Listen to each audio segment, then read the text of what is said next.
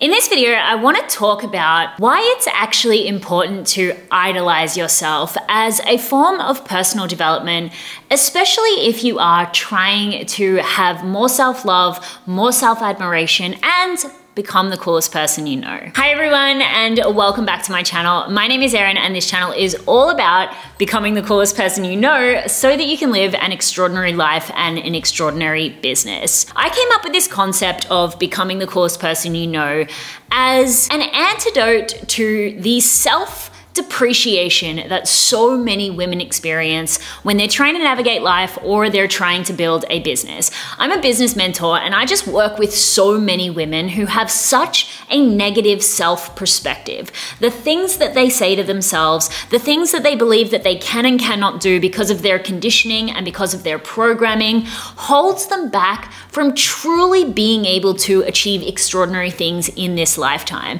And so I came up with this concept of becoming the coolest person you know so that we could start, just in very simple terms, seeing ourselves differently. You know, I know that self-love has been something that's been around for quite some time, but I think a lot of self-love content gets just lumped in with self-care content. Doing a manicure, going and getting a massage, treating yourself to a nice dinner. And don't get me wrong, those things are absolutely incredible. But the thing that is going to make the difference in your ability to be successful is your identity. What you believe to be true about yourself is the thing that is going to determine the actions that you take, the opportunities that you pursue, the conversations that you have, the goals that you set. And so how we perceive ourselves is such an important part of building an extraordinary life. I posted a reel recently with the title that said something along the lines of, when you start to idolize yourself, you can become the coolest person you know and achieve everything you like. Now, don't get me wrong, I loved this reel, and so did a lot of people because it went viral, but what it actually welcomed was a lot of people really not agreeing with the concept of self-idolization. Now, I know why this is, and I wanted to clear this up in this video because I actually want you to idolize yourself. If we break down what the word idolize means, it simply means to admire, you know, to love excessively. Why is that such a bad thing? The reason is because so many people believe that self-idolization or admiring yourself or even becoming the coolest person you know is an exercise in egotism. You know, it leads to narcissistic behaviors. I want to clear this up. Loving yourself is not narcissistic. Loving yourself is crucial to live an extraordinary life. The difference between being narcissistic and self-love or becoming the coolest person you know or self-admiration or idolization is this. When you are narcissistic, you are putting your value above other people. You are actually basing your value on some kind of scale. In order for you to be good, somebody else needs to be bad. Self-idolization is not that. It is simply just saying, I myself am worthy. I am good enough. I am worthy of love. I am worthy of success. I am worthy of everything that I desire. It's looking at who we are and feeling proud of ourselves, looking at what we've achieved in good light rather than just thinking that it was luck or some kind of fluke. It's liking the way that we look. It's being happy with our appearance.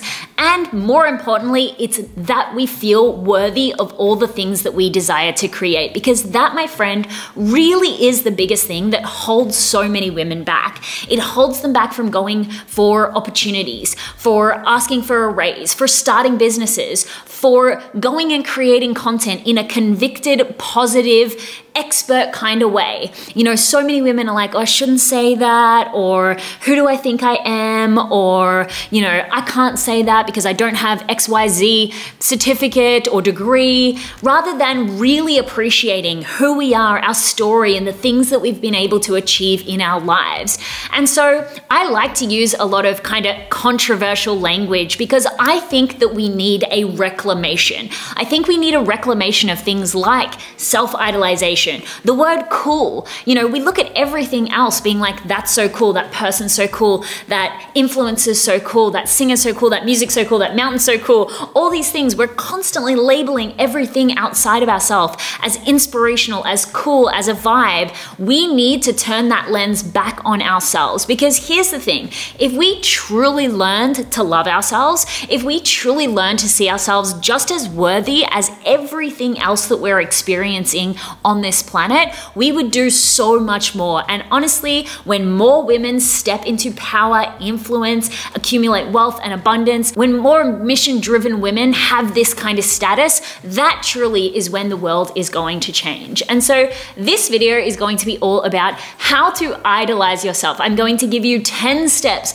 on how to start idolizing yourself, how to start loving yourself, how to start really truly feeling like you are worthy of everything that you desire, because you are. There is no difference between you and all of these other people that you put on a pedestal and compare yourself to. It's all a matter of perspective. And so your work in this lifetime is to change your perspective of yourself, to start seeing yourself as the incredible, extraordinary human being that you are. And this video is going to be 10 simple steps that you can start doing to reprogramming, deconditioning yourself to becoming the coolest person you know and idolizing yourself. So step 1 is using your words. Tell yourself that you are a vibe. You have to constantly be on top of those thoughts that are going on in your mind, and catch yourself every single time that inner mean girl comes out and you start speaking negatively to yourself and rewrite that story. You might not believe it the first few times, and that is okay. Change does not happen overnight.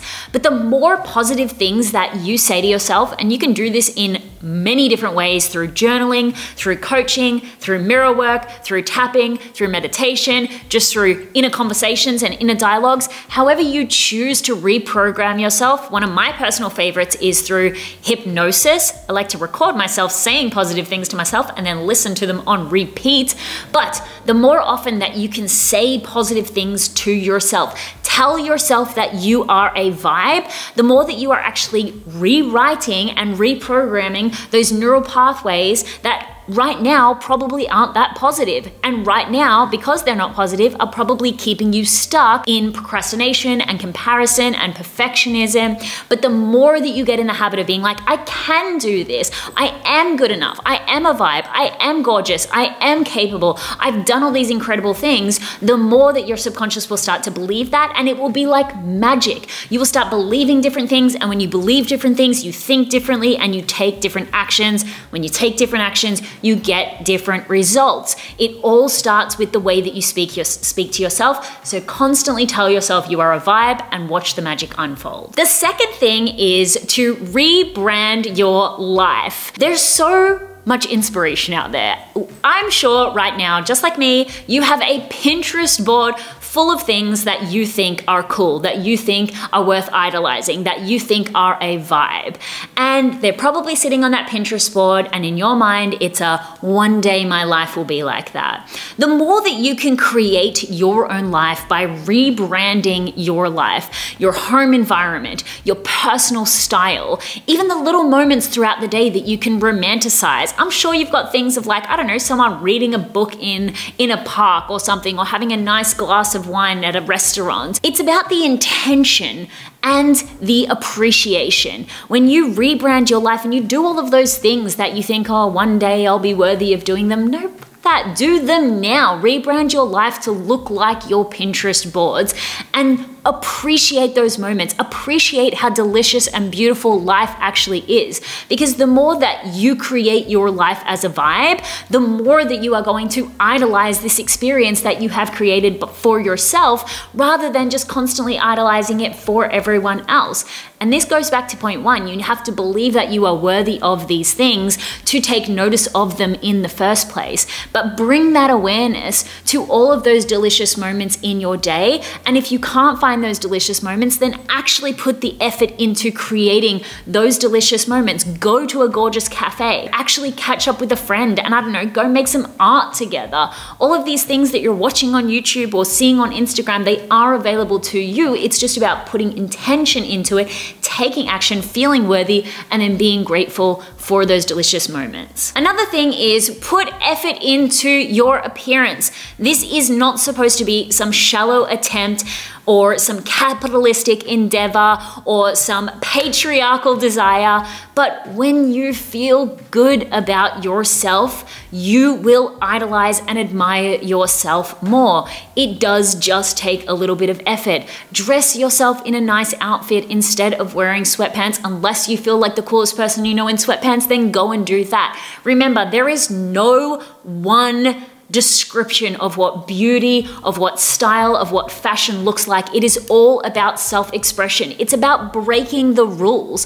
But if you, again, just like in the rebranding of your life, if you again are like, cool style is only reserved for other people, instead of just exploring those things for yourself, you are always putting admiration, pride, love outside of yourself. What we're doing is we're trying to collect these experiences and bring them to life for us. So put a little bit of effort into your appearance, whatever that looks like for you. I don't know, maybe you want to do your hair up all curly like, or maybe you want to experiment with a different style or a different fashion, whatever it is. Like, again, there's no one right way to appear yourself, but as long as it feels good for you. Now, I will say that step one will also help with this, because you might have a lot of conditioning, a lot of programming from advertisements, from growing up, and think that you are not beautiful. You are, you're gorgeous, you're stunning, you're amazing, you're hot, you are a gift to this planet. But the more that you talk positively to yourself, the easier this step actually becomes, because the more often you'll look in the mirror and feel good about yourself because the dialogue has actually changed internally. Step 4 is you need to start challenging yourself more. This is such a big part of the becoming the coolest person you know concept. Becoming the coolest person you know is both a mix of self-acceptance, it's reprogramming yourself to love yourself now, while also taking action towards the life that you desire.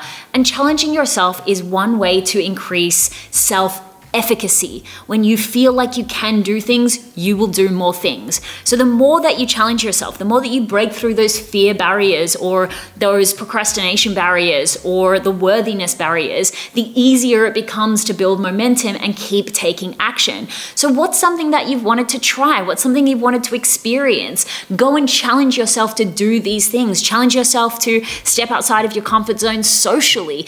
Go challenge yourself to go out for dinner by yourself, like whatever it might be. But when you are challenging yourself, you are going to feel proud of yourself, and feeling proud of yourself is like, again, self-admiration is not, oh, look at me, I'm so hot and beautiful and amazing, even though that's a part of it.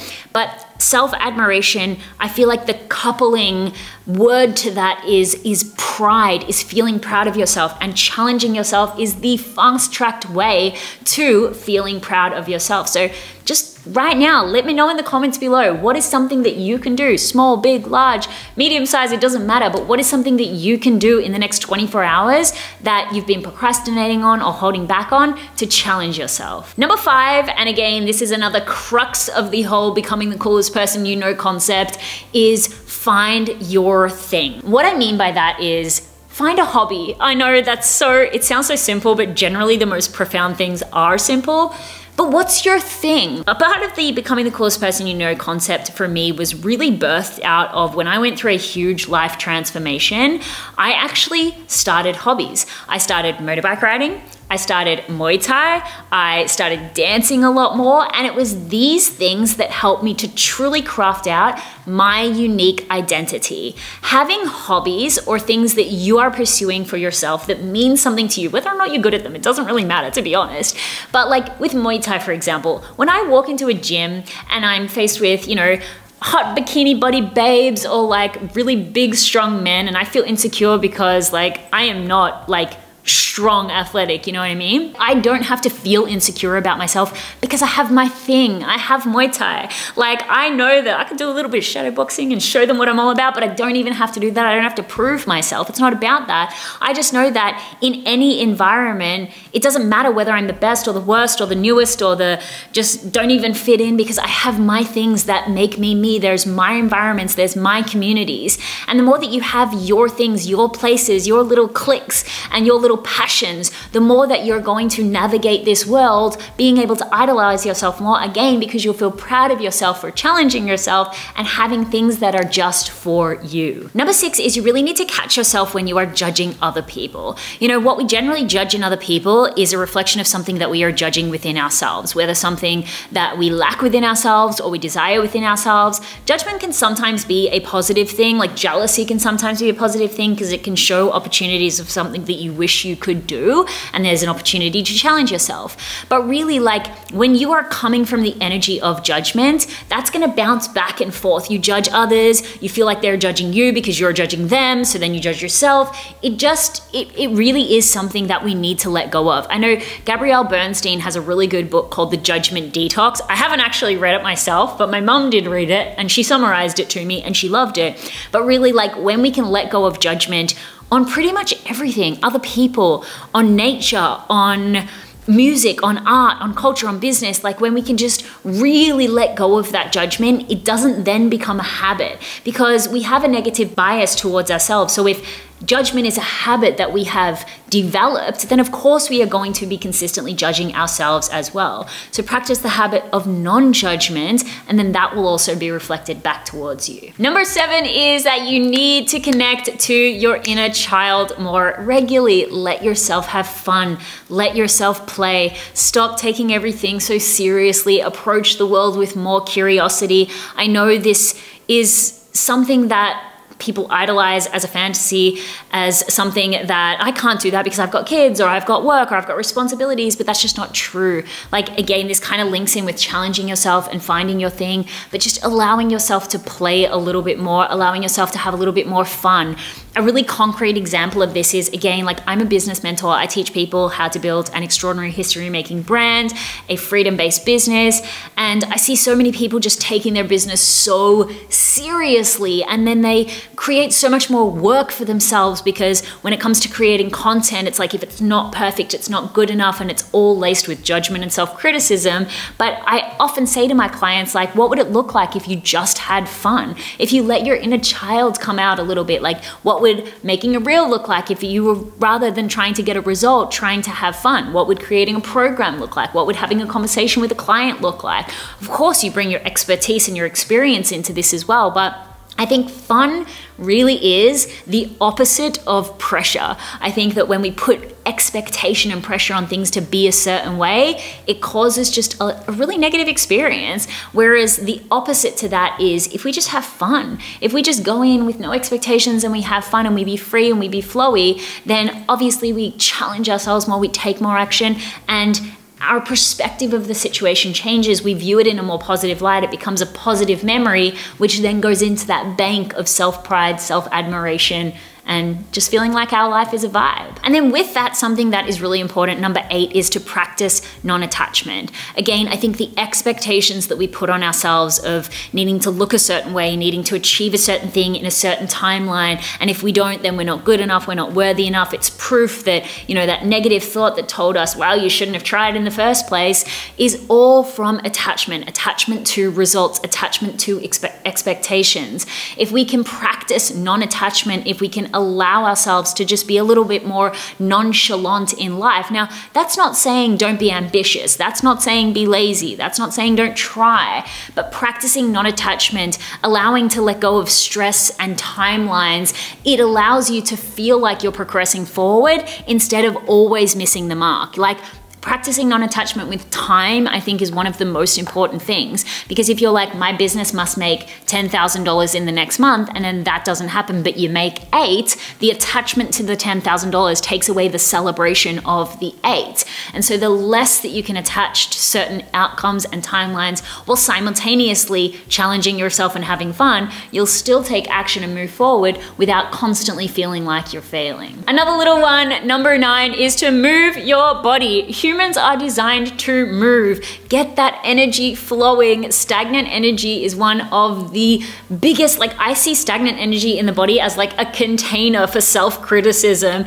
for feeling like negative moods, spiraling down into these self-critical states. One of the best ways to shift out of that is to move your body. I am a self-proclaimed dancepreneur. I love to have a dance party. I love to do exercise, Muay Thai, obviously. I love to move my body, but I really do think that the more that you are moving your body, using your body, again, it's a good way to challenge yourself. It's a good way to feel good about your appearance. It's a good way to cultivate emotional energy, physical energy, just a vibe and a zest for life. And so moving your body in whatever way it looks like for you. You don't have to go to the gym. You don't have to do martial arts. Maybe it's gardening. Maybe it's skating. Maybe it is punching the air. I don't know, whatever you want to do, but just making sure you are prioritizing moving your body so that you can move the energy out of you more efficiently and make space for a more positive perspective. And then the last tip, and honestly, I left this for last because it's probably the most important, but it does summarize everything that I've spoken here today. I probably should have put it first, but it's last. You have to define what cool means for you. What is worth idolizing for you? What is worth admiring? What you love? What a vibe means to you? There is so much conditioning that holds us back from feeling like we are good enough in this lifetime. You have to look like this. You have to do success like this. You have to build a business like this. You have to style yourself like this. All of that, honestly, define what cool means to you. It is one of the most rebellious but yet cathartic and liberating things that you can do in this lifetime.